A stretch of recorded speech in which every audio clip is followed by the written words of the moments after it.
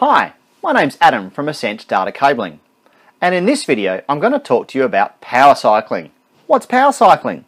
Well, power cycling is not riding your bike really fast. What it actually means is simply unplugging a device, waiting 60 seconds, and then plugging it back in again. Now, quite often this is used on modems to reset the modem. If you've lost your internet connection and it doesn't come back, a very simple thing you can do is power cycle your modem.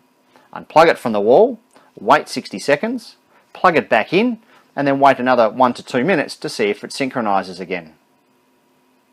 It can also be used on telephones. If your telephone stops working and it's a non-standard phone, that is one that you're not renting from Telstra, then simply unplug it from the wall, wait 60 seconds, plug it back in, and hopefully that'll fix the problem. Now, if it doesn't fix the problem, you will need to call your telecommunication service provider. If you do have any questions, please ask us in the comments below. Alternatively, you can send us an email at adam@ascentcabling.com.au.